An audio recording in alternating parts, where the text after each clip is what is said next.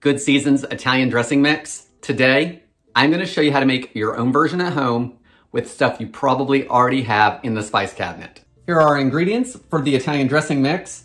I've got 2 teaspoons of salt, 1.5 teaspoons of dried oregano, 3/4 of a teaspoon of dried parsley, 3/4 of a teaspoon of garlic powder, 3/4 of a teaspoon of onion powder, 3/4 of a teaspoon of white sugar, 1/2 teaspoon of dried thyme, 1/4 of a teaspoon of dried basil, 1/4 of a teaspoon of celery seed, and 1/8 of a teaspoon of pepper. Now I'm going to take all these ingredients and mix them up in a small bowl, and while I do that, I'll tell you how to make it into dressing. To make the Italian salad dressing, whisk together 2/3 cup canola or vegetable oil, 1/4 of a cup white vinegar, 2 tablespoons water, and the Italian dressing mix.